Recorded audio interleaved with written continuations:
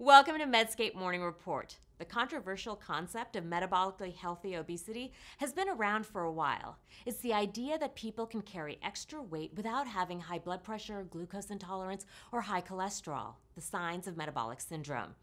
A new study of more than 6,800 individuals questions that assumption.